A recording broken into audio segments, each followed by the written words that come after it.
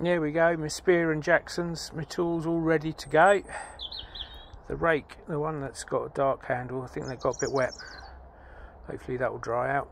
But yeah, fork, rake, hoe. That's all I need to be getting on with. And I should be able to tidy up that bed and get on with some planting. It's actually quite pleasant. I thought it was going to be raining. It's not. It's a bit chilly, but then it is April 21st, so yeah, lots of things indoors which we've got in the propagator, which is great, and I think I've shown you that already.